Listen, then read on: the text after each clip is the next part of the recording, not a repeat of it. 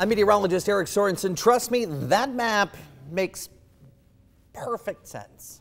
I know it kind of looks like rainbow spaghetti or something like that, but I'm going to actually go back and show you why it makes sense. Because we're going to have a front nearby almost every day of the week. So that's today, this is tomorrow, this is Wednesday, but look at Thursday. Do you see the green front? It's a long ways away. Not much rain. But Friday and into Saturday and into Sunday, fronts are going to be right overhead. So that means, my friends, we've got a chance of seeing some very heavy rain not far away. In fact, areas shaded in yellow could be more than an inch. Here's what I think is going to happen as we head through the week. 3 inches for areas shaded in red there.